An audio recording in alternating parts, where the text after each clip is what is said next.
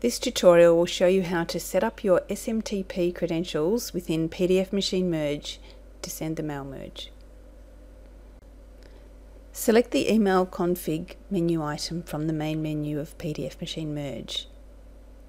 Choose the pink button to add a new SMTP email address.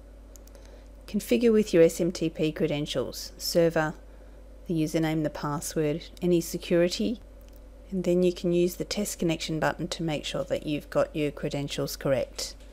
This will test that you can log on. You still need to have your SMTP details configured to allow you to send.